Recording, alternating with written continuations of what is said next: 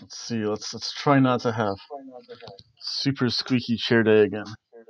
That was yesterday. Oh, hello.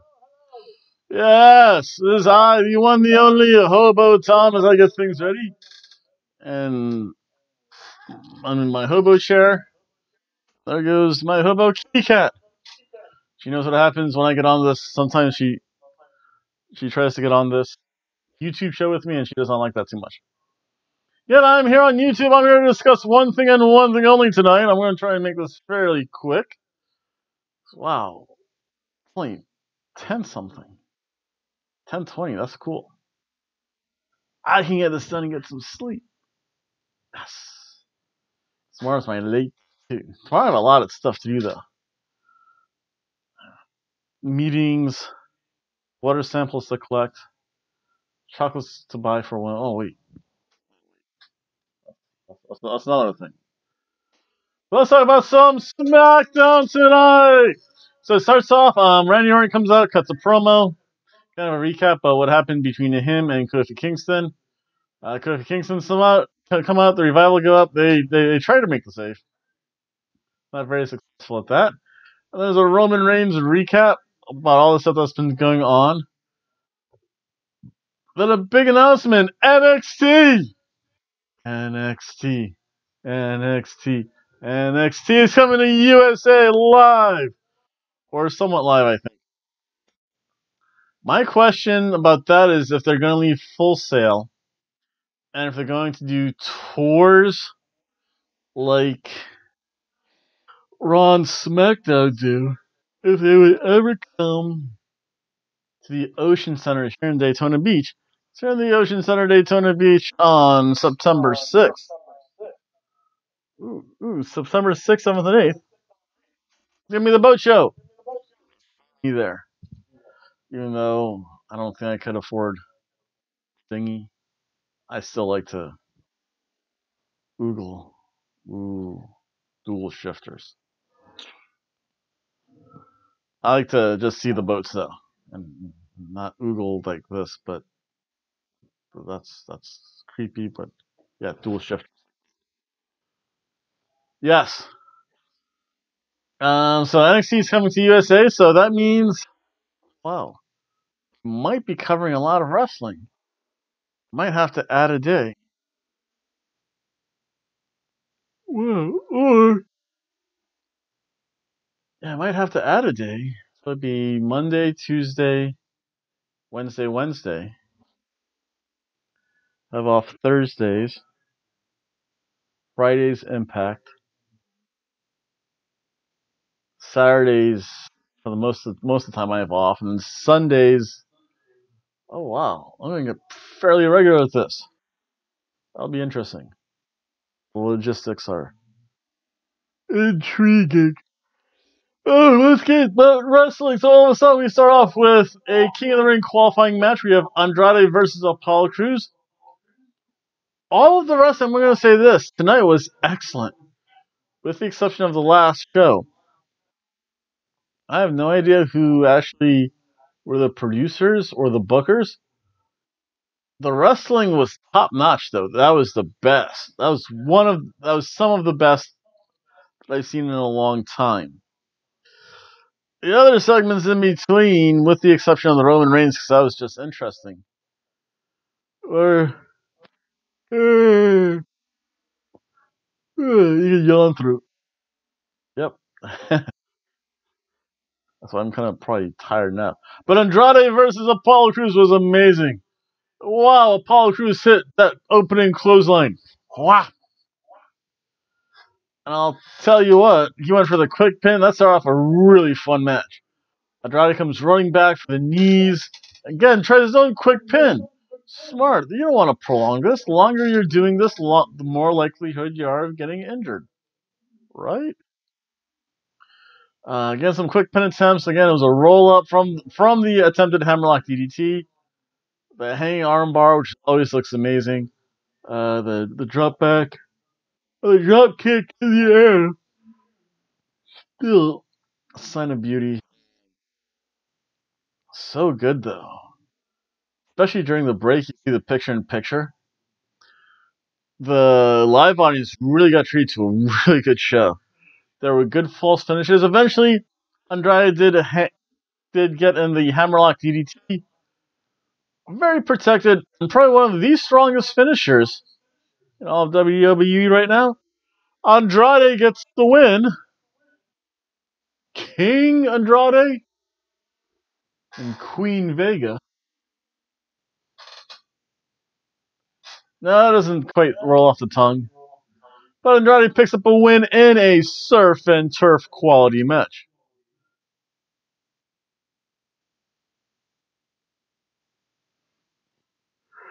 Daniel Bryan and Rowan find someone in a hood, bring him to a room. Is that even legal? For interrogation. We'll see what happens. Eliason finds the ref who's hiding in plain sight.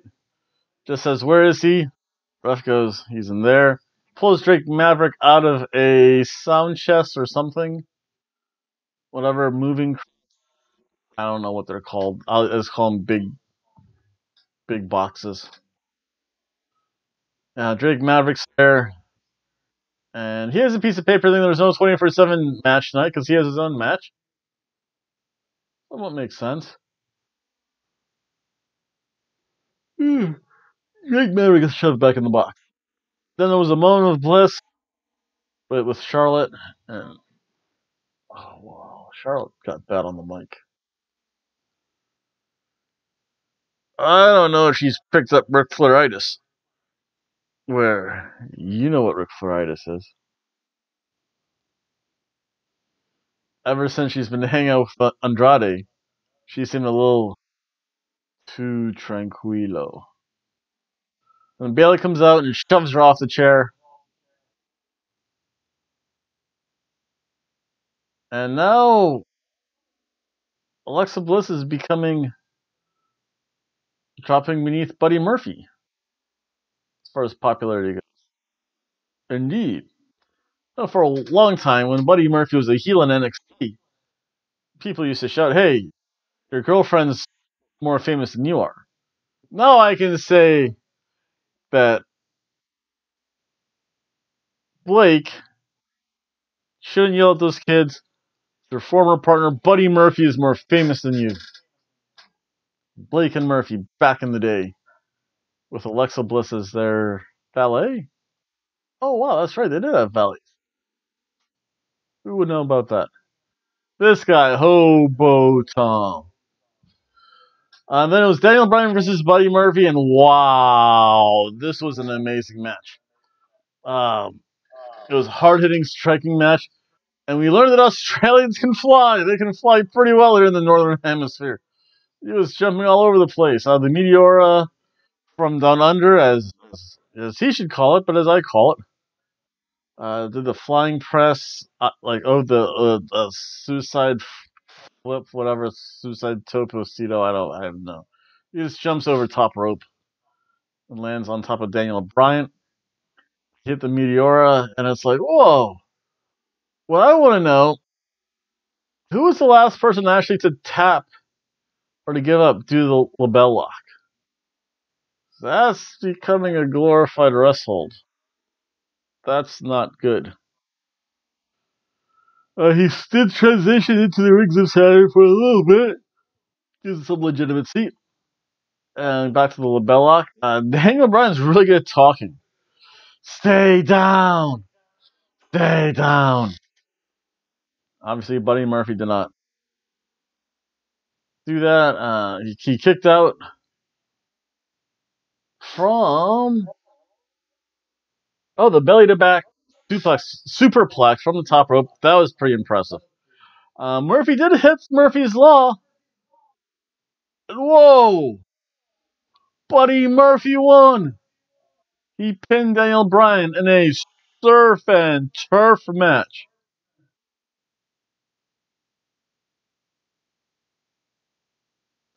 Let's go, Buddy. Let's go, Buddy.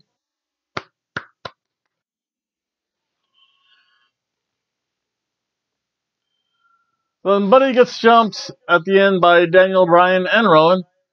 Liar! Liar! You're fickle! Fickle! Eventually, he does get confronted by Roman Reigns too somewhere. Oh, that was early in the show. Then the Revival show up. They take on Heavy Machinery. The bear hug came back.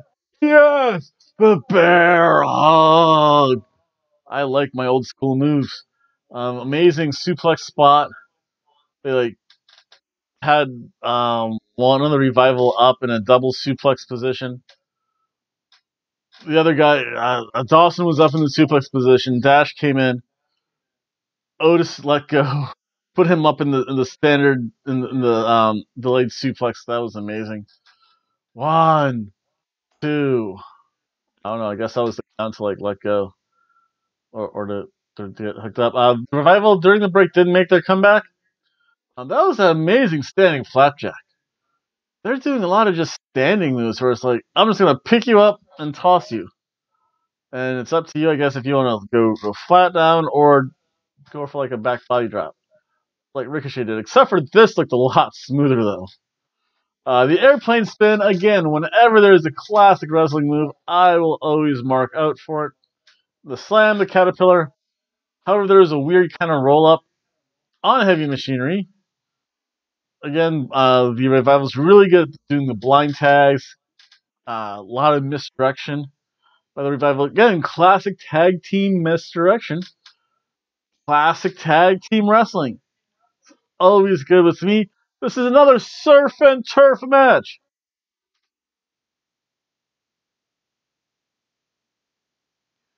They're only 4 matches, but they're actually letting these matches breathe. They're letting the matches develop.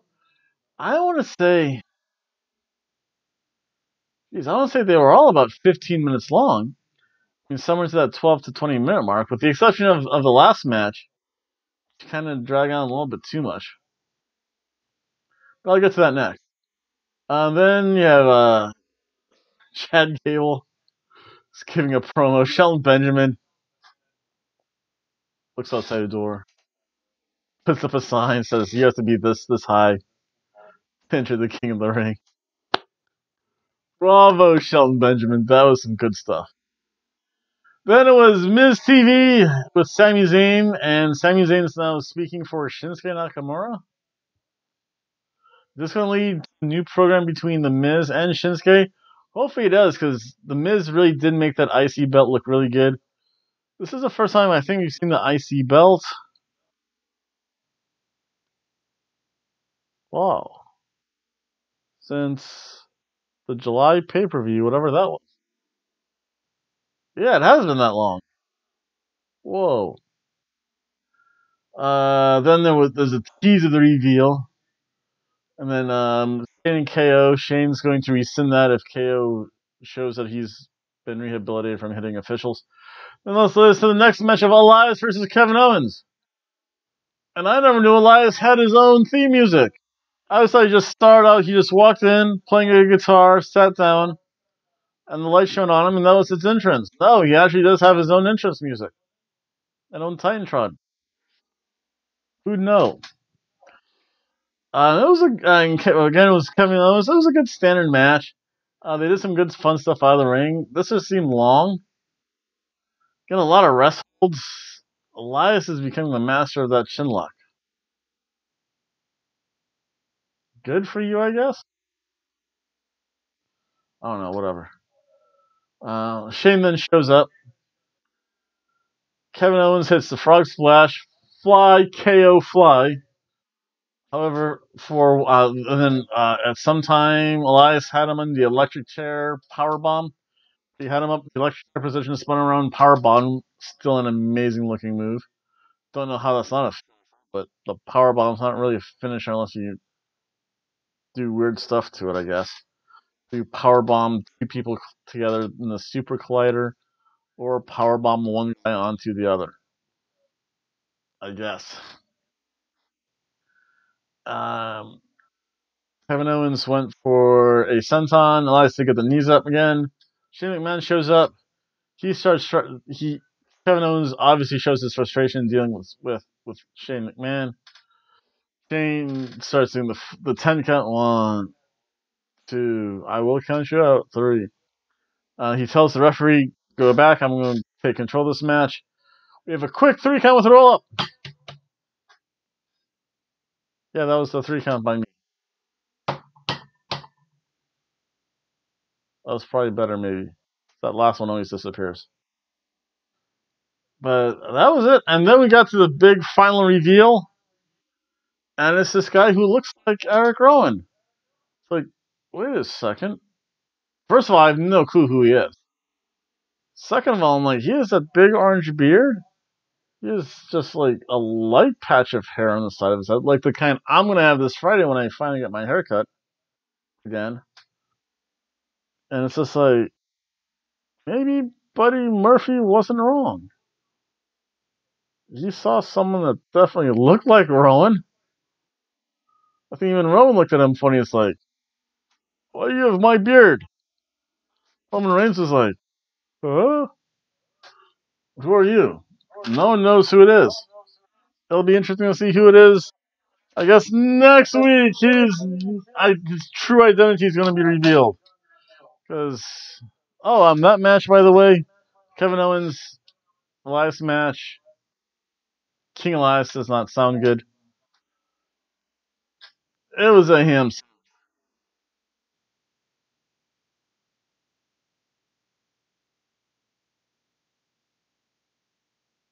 Wow, that was SmackDown. Again, the wrestling itself was really good. Everything else, kind of so-so.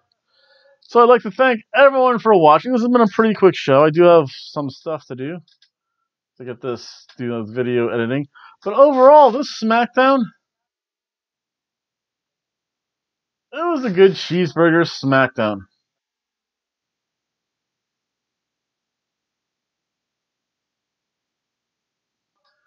Again, they're not putting out a bad product. Again, I'd like to thank everyone for watching. Please like, share, comment, subscribe. I think my next show is going to be Friday.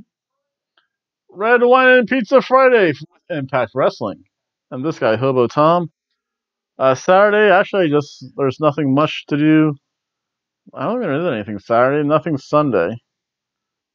Monday, Raw. Tuesday, SmackDown. Next week's going to be interesting. Monday, Raw. Tuesday, SmackDown. Thursday, Prediction.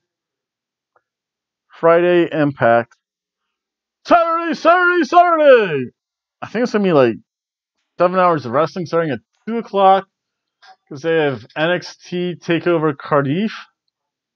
Or NXT Cardiff. Whatever that is. That's from 2 to 6. I have to go to the gym early that day.